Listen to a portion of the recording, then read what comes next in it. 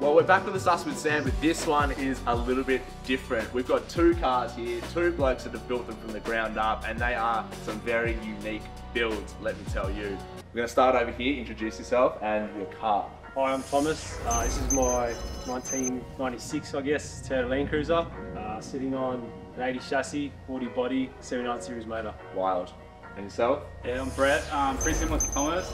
80 series chassis, 1980 40 series cruiser with a 1 VD motor. So, 1 series. Wild. I put the call out on Instagram to try and find some cars to film. Brett hit me up and said he doesn't just have one sick ass 40 series, he's actually basically got the matching twin to it. Now these guys have been tinkering in the sheds together for what, best part of 3 to 4 years, building these things up from the ground. I know Brett, you've had a special love affair with 40s for quite a while. Oh, yep. You had the other one for what, since you were 15? 15. So obviously 40s were going to be a big part of builds going in the future for you. How did this whole thing start? I'm assuming there was probably some beers involved, sitting at a round table deciding the terrible financial direction you were going to go in. Did you both always love 40s? So I wanted a 40, but Brett took me out of dailying a 40. Okay. We looked at a few together for myself. He talked me out of it, and it was one night around a campfire. He's like, you can't daily a 40, but you can daily it on an 80 chassis. I like it. Yeah. I see the logic. Yeah. Falls away more comfortable, better brakes, etc.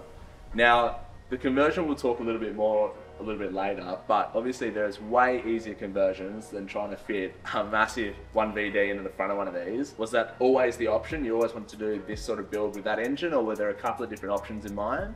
For Thomas, I think it was always the 1 VD. For me, it was FTE, but okay. I think sourcing an FTE was bloody hard, so Thomas talked me into probably the 1 VD. So Nice. No regrets. Yeah, that's right, no regrets. I mean, the price of FTEs now versus the price of a 1VD is unbelievable. Like, the fact that they're pretty similar, if not maybe even cheaper for a 1VD. Also with an FTE, half the time they're all cooked when you get them, so that's probably nice having a lower Ks, like modern engine in the front of one of these. Yeah. Wild. Well, they're very similar builds. I absolutely love what you guys have done with them. I think 80 chassis sick, the 40 body sick, engine's cool. We're going to dive into this, each car individually. We'll probably start with Brett. We're going to run you through exactly how they've built these cars from the ground up, the subtle differences between them. And I reckon you guys can have your vote at the end of this video as to which one you prefer. We can start a little bit of Brett and Thomas rivalry. Well, this isn't just any other 40 series that's had a bit of chop shop stuff done to it. This is the next level on all avenues. You've done an absolutely fantastic job. Probably start with one of the most obvious things and the highest impact things is basically fully restored bodywork, right? Exactly, yep. Yeah, 1980 J45, sandblasted everything. Yeah, and factory June beige colour and the white, such a sick combination. Quintessential 40 series, it looks absolutely sick. I do love the combination, albeit even if it's accidental, of the patinaed front bar and the patinaed visor as well. It's definitely a cool little blend between modern and retro, that's for sure. I guess we start from the bottom and work our way up. The story of the 80 series staff. I'm assuming you probably originally wanted to go 80 series for practicality, drivability, and all those sorts of things. Yeah, so yeah, one heavy Landcruiser, so went the 80 series, and yeah, just getting coils all around, disc brake all around. Yeah, definitely the best way to go into a build like this, especially if you're going to start putting a bit of power into them as well.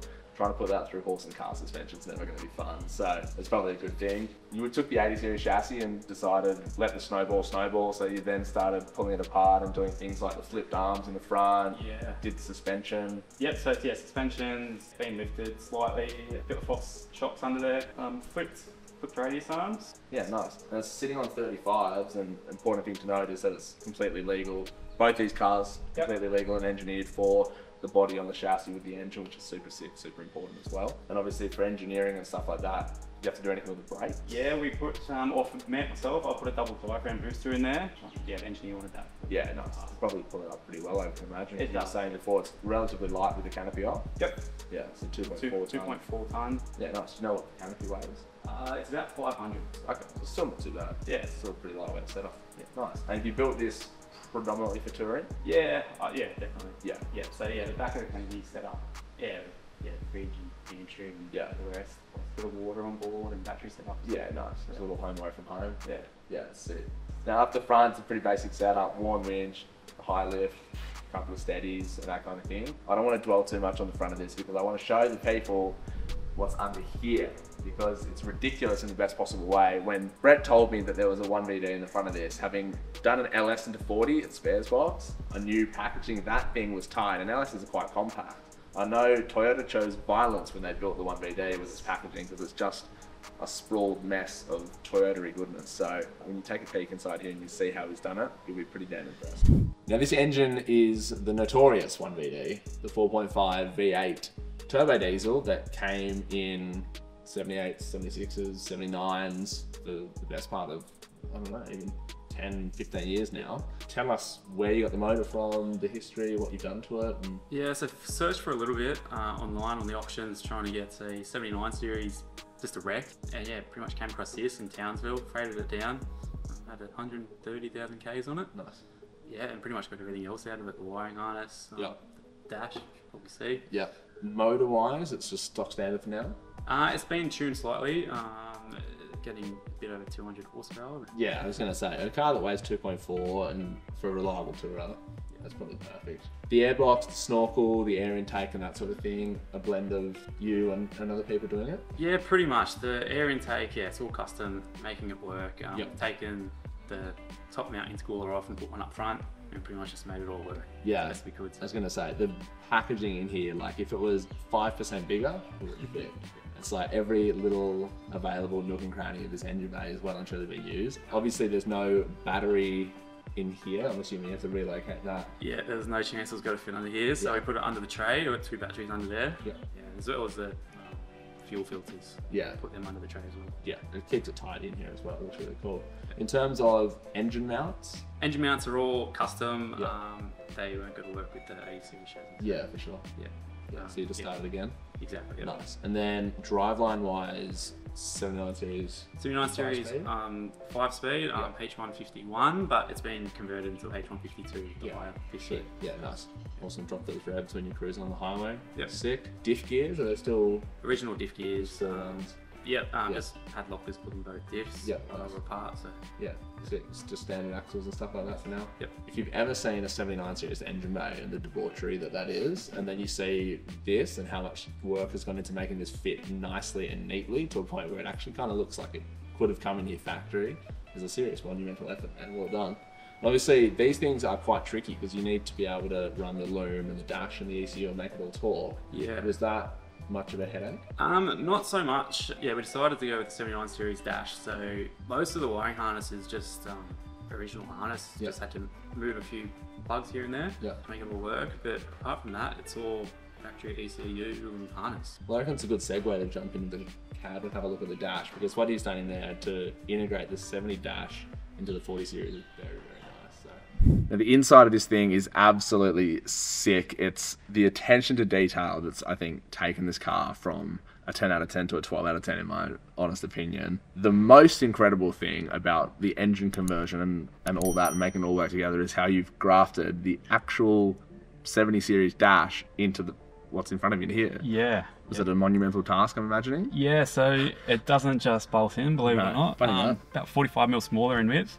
And it would be something like 50mm off in depth, so we cut it down in depth to push it back to the firewall as close as we could. 45mm through the centre of the glove box. Yeah, right. Or either side of the glove box to make the handle still. To make it all do the thing. Yeah, nice. I like that you're OCD enough to let that bug you, because I'd be the same. I'm like, this is not going to be okay. Still VDJ, like 70 series, stalks, wiper motor. So everything here is, 79 series, Yeah, wiper motor, changed it around in the box up there.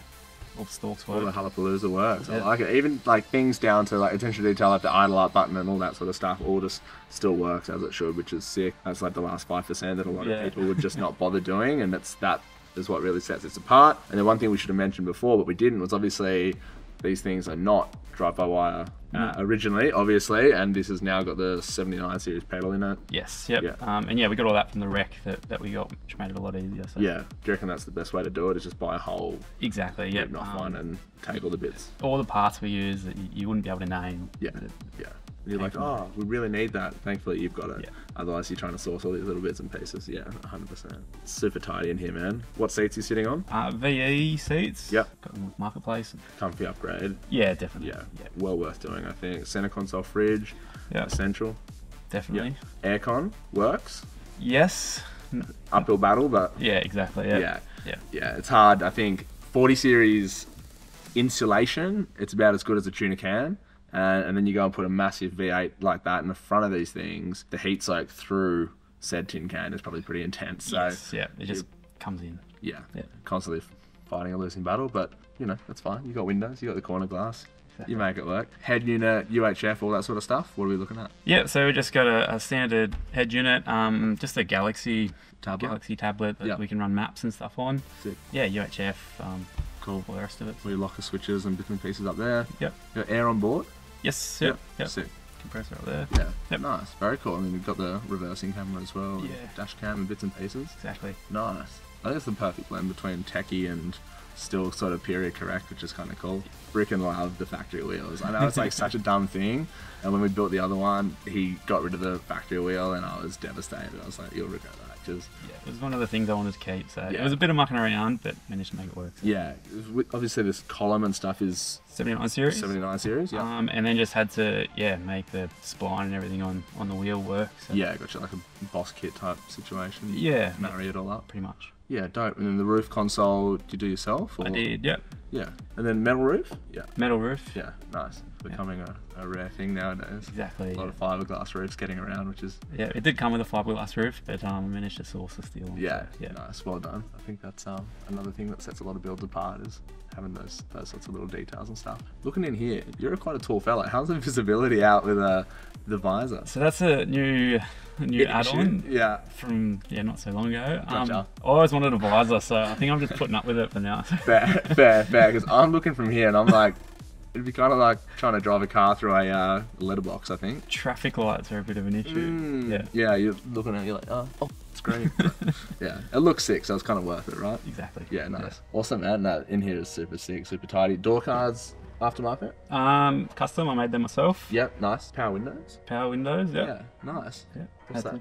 Out of 80 series motors. Yeah. And I pretty much just fabricated it myself, making it work. So. Yeah, sick. Well, that's impressive. All these little things that, all the little details, it just elevates it, right? Like, just like the 40 series mechanism, but little 80 series window motors and stuff. Yeah. Clever, man. Very clever. And then it's cool that, like, when you did the restoration work on this, all new rubbers throughout the whole thing. Definitely. Like, even like the little rubbers in between the roof and the body, like cockpit and stuff. Like, quite hard to get, having had to source all of them recently. Source all genuine parts as well. So. Yeah, difficult and expensive. So I see the amount of work that's gone on in here. It's mind-blowing, man.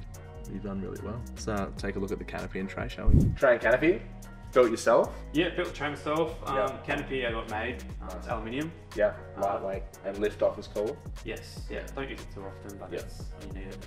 It's good to have the option. Yeah. And whilst I'm here, and it's fresh in my mind, we'll talk about quickly. In here, there's quite a bit of like living staff, 12-volt pantry, and that sort of thing on the other side. People are probably wondering what the sleeping arrangements and that sort of thing are. And then I started thinking, there's no rooftop tent on this one, but there is on the other 40 series. Yeah. And then I see the trailer that our cameraman's currently perched on, and then I realised that there's the rooftop tent, matching spares, trailer suspension is basically 80 series. Yep. Had a bunch of spare parts on there, so I've made a tinny trailer with the rooftop tent on there. I like it. That's clever. Gets a bit of weight off this thing. So. Yeah, so before you guys ask, the rooftop tent is on the trailer and there's no spare because when you go on a big trip, the spares are on the trailer. So that's good. Good way to keep it lightweight as well, right? You don't need all that shit when you're driving around town. So it's clever. Before we open this up and have a look at what's inside here, we'll talk about all the bits and pieces that are hidden underneath the tray that couldn't go in the engine bay. Yeah. And had to sort of be hidden and tucked away. So you've got things like air, fuel filter, water tank, fuel cooler. Yeah, water tank, air tank. Compressors under there. Compressor as well. Yeah. Water pump. Yeah. When the canopy comes off, the floor of the tray actually flips up on some hinges, and you can access it all through that. So. Clever. Yeah. Hopefully you don't have to do it too often. Well, yeah, I was going to say, fingers crossed, right? But it's never really the way. Yeah. Canvas? Canvas. Because? Just because. A couple of reasons. I like the look of canvas. Yeah. And also, it can zip up when you're driving, and there's actually a couple of holes in the door, aluminium door as well. Okay, cool. So a bit of airflow. Nice, very cool. Awesome, man. Let's open her up and have a look. I know you've got a basic setup in here, but it gets the job done. Yeah, so try to keep it as light as possible. So did away with any drawers. Yeah. Some plastic containers. Yeah, plywood.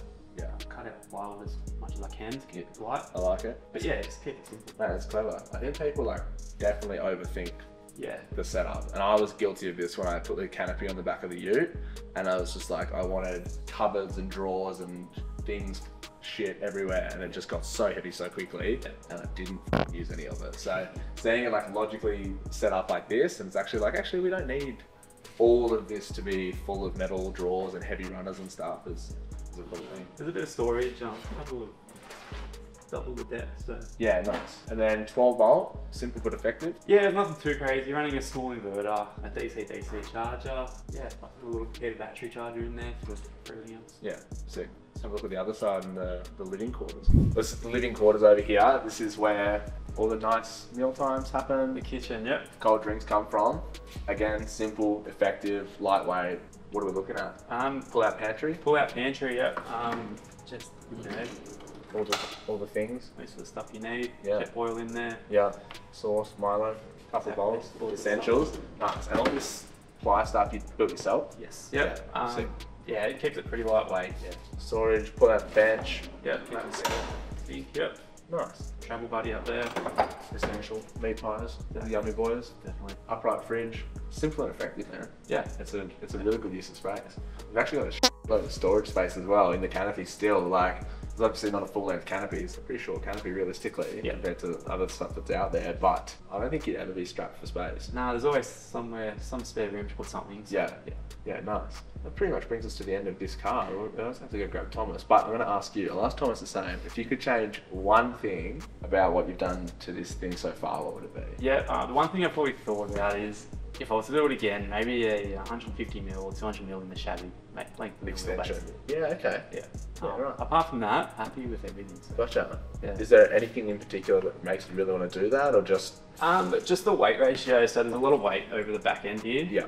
So to be able to shift your wheelbase a little bit. Yeah, would be handy. Yeah. Okay. Cool. Yeah. 150 to 200 in the chassis. See what Thomas says as well. Right, awesome. Well, we'll go get Big Fella and take a look at his two-tone 46.